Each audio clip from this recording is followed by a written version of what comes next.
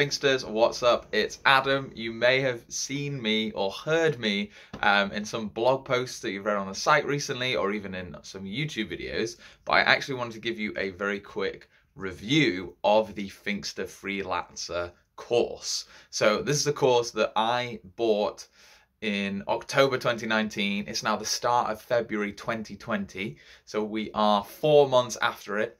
I've been doing it for 4 months, pretty much full time, and I made $3,600 last month, which is insane. And I'm not really a very good coder. So how have I been doing it? First thing is that I went through the course, thought it was really high quality material, and I felt like I knew how to code, but I just didn't know how to make any money from it. I didn't think I was very good.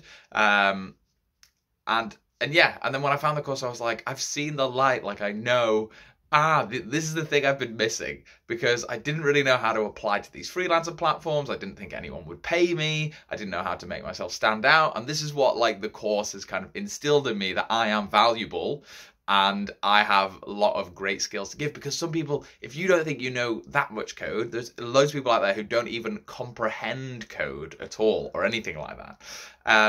So I've mainly actually been writing, though, about data science, machine learning, and of course Python, and that's what I'm teaching myself. So I've actually been paid to write articles about things that I don't fully understand, but then I teach myself, then I write the article, and then I get paid. So I've been doing that. There's so many companies out there that want that. Everyone needs blog content. There's so much money going into like AI startups right now that so many companies want that. So that's one thing I've been doing. Another thing is I work for this US-based startup, and I signed a contract at the start of January for $55 an hour for about 20 hours of work a week. So that's like, but they said I could do maybe even more than that, but that's about $4,500 every single month just from that one client. And again, I went in, I was like, I believe I'm expensive, I believe I'm valuable, and I just sold it. I sold myself to them. And now here I am making a full-time income.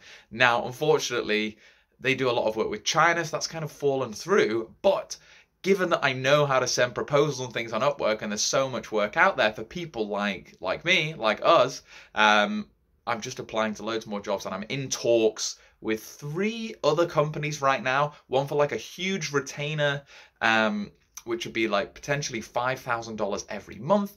Another one which is writing grant proposals, so that's kind of like research funding. So they're about $3,500 each, and they span over a month, maybe 40 to 50 hours over a month. And what else? And then there's another one, and then other writing ones, like writing kind of detailed reports on research papers. So for me, that's really interesting. But if you're more interested in other things, like literally everything is on Upwork.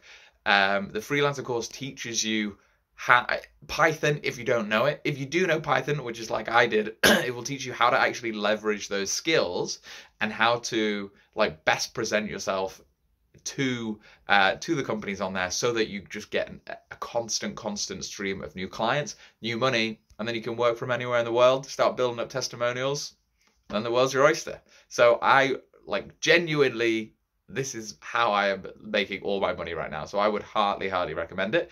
If you have any questions, please like shoot a comment in the video, or put a comment on one of the blog posts. I'll be sure to reply to you there.